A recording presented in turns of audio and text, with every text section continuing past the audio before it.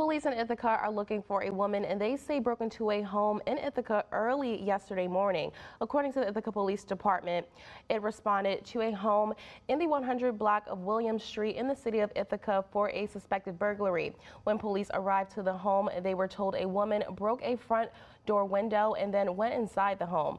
The woman then took items from the home and brought them outside.